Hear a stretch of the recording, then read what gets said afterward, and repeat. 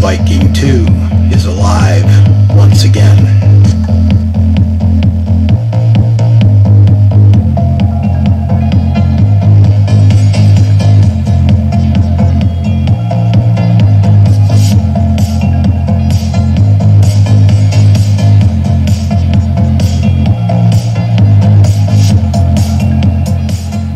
Welcome, D-Lab here at Johnson Controls. I have a story for you about a Johnson Viking II transmitter. But first, I was going to hit the light. Alright, retake. Welcome to D-Lab Electronics at Johnson Controls. I have a story for you about a Johnson Viking II transmitter. But first, we need to fill the goblet with Juggernaut, right? Yeah. Okay, so this is a tale of a radio rescue at D-Lab Electronics. I acquired this Viking II about 2 years ago. My intentions were to add it to my line of hanger queens out in the garage. So those are carcasses that I take parts from to fix worthy transmitters.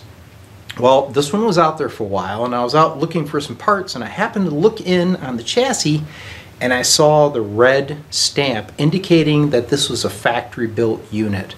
So I thought, I cannot part this one out. I'm going to go ahead and repair it using the other parts machines. Unfortunately, this thing had a pretty rough life. The guy that had it before me decided to harvest parts out of it, and he didn't really do it the right way. A lot of things were pried on, the front panel was damaged, there was holes drilled in the cabinet. She was a real mess. But the thing that was untouched was that chassis. So I knew this is what I'll start with, and then I'll get a cabinet together and we'll turn it into a worthy Johnson transmitter again. And it is operating at this point, so what I wanted to show you is this transmitter operating as a chassis on the bench.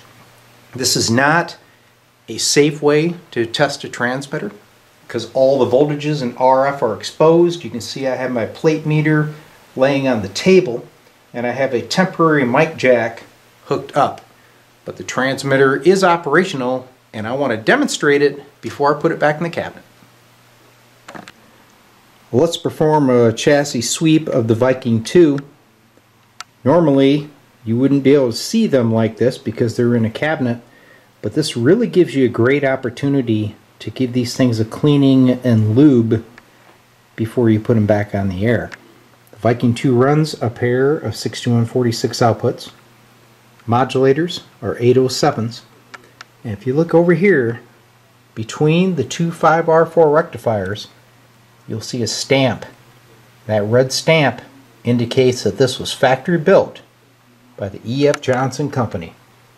So this is a very worthy Viking II to restore. Well, here we go, tune-up of the Johnson Viking II open chassis style here at D-Lab. So I'm going to take you through the tune-up procedure, which is pretty straightforward. We're going to go to CW, and there's my oscillator, which is actually the input from VF 122 VFO. Then we go to buffer. We're going to peak the oscillator control for maximum buffer current. Then we go to grid. We're going to peak that control, and this is my drive setting. So we'll go there to the red line. Now, we'll go back to phone. We are in plate. You can see the power output, and I can dip my plate current. She's nice and smooth. I'm going to go to modulation now. My audio is at 0. There's my mod current. We'll bring up some audio. Test 1, 2, 3. 1, 2, 3, 4. All kinds of modulation. Now for the fun of it, I have a receiver behind me. I'll crank that up and we'll listen to the audio. Now more than likely, because it is exposed like this, we're going to pick up some buzz and maybe a little bit of distortion that we normally wouldn't with it in the chassis. Alright, let me turn up the receiver. Alright, so here we go. I have a National 183D behind me on the same frequency as the Viking II. So we're going to listen to the audio coming off the transmitter. Remember, there could be some buzz and distortion because we have a lot of RF flying around the room right now. Hello. Hello, 1, 2, 3, 4. Hello. Okay. Now I can vary my frequency. And you can see we can go over the map. But the transmitter is operating. Good plate modulated RF. Next step, get it in the cabinet.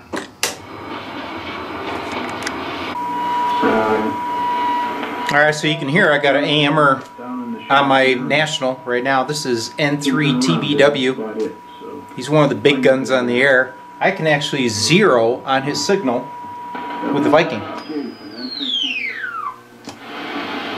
Pretty cool, huh? Yeah, very good, Brian. Yeah, doing good. Who else we got? No complaints here, other than, yeah, it's wicked cold out. It's been cold up here in Michigan. Went outside today, so really good about it. Alright, WZ8J, Kevin, and N3 TBW, Brian. Well, hey guys, I just finished doing the demo on my little Viking II project, and I was listening to my audio on this receiver and I heard you guys. So guess what? I'm rolling video here at D-Lab and you two are going to be on it. So we got two stations on, people. We got N3 TBW, Brian, and he's running, are you on the 500, Brian? I think he said he's on the Johnson 500, so that's very cool. And then Kevin, WZ8J, I didn't catch what you were running, but I'm running my Viking II and the National 183D receiver, and we're going to put this QSO on YouTube. Over to you, Brian. Yeah, okay, Terry, N6TLU in the crew, N3 TBW. Now, I'm on a T368 still. Now, I was just telling Kevin about picking up the Johnson 500 and getting it up and running and getting it on the air and all that. And yeah, the Gold King and all that kind of stuff. So this is N3 TBW, Brian, in Delmont, PA. Yeah. There's a lot of QSOs, but you do run into people from time to time up there. And for the record, if you're still recording, the TTH here is Brunswick, Ohio, 20 miles south of the frozen city of Cleveland. Okay. Where you could have gone to see the Browns lose today for only $3. You could have got just about any seat in the house. If you didn't mind sitting out in 0-degree weather with 35-mile-an-hour wind.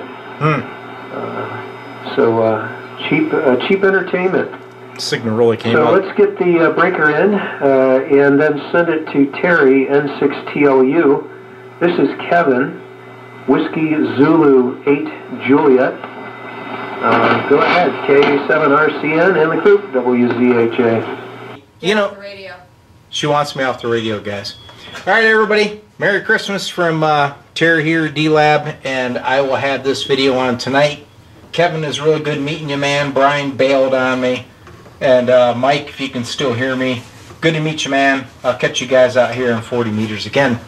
And 6TLU, clear.